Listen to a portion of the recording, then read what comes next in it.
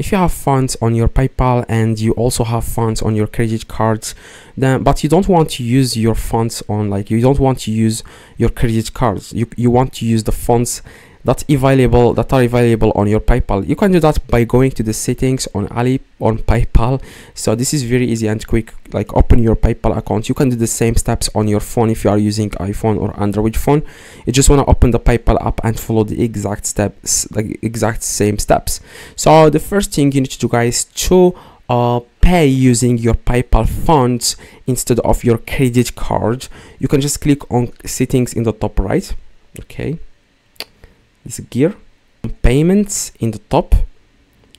All right, and now after you click, guys, on payment, you want to click on choose funding source at checkout. Click here and then you can select which preferred, like which choose your preferred way to pay. As you can see, it says here on PayPal. So instead, like currently I don't have a credit card, so it only shows me one option, but for you it will show you different options here. You want to just select PayPal balance. As you can see, it says here PayPal balance. If you don't have enough funds, enough money in your balance, we'll ask you to pick one of your other payment methods. If you are using credit card, like if you don't have enough funds on your PayPal, you can then check if you have funds on your credit card.